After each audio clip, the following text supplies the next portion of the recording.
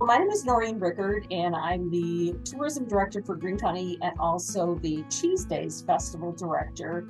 And I've been working with Callie at Tingalls on a couple of projects that I think are pretty cool.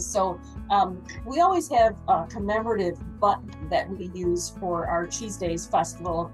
And this is a tradition that goes back all the way to 1915 when the second festival was held in Monroe.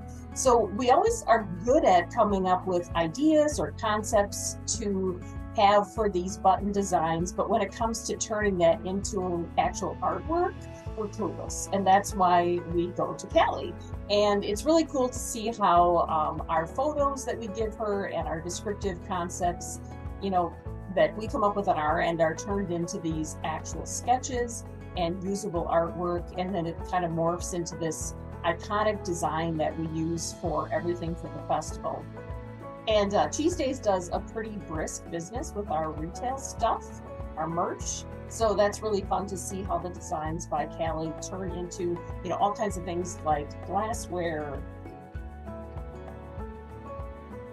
I just want to say that we've worked with Callie on three different types of designs, and she always knocks it out of the park. So thanks, Callie, and happy anniversary.